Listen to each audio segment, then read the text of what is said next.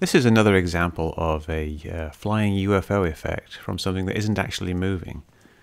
All that's happening here is I am walking along and I'm pointing the camera towards this white ball which I've suspended from some wire from a tree.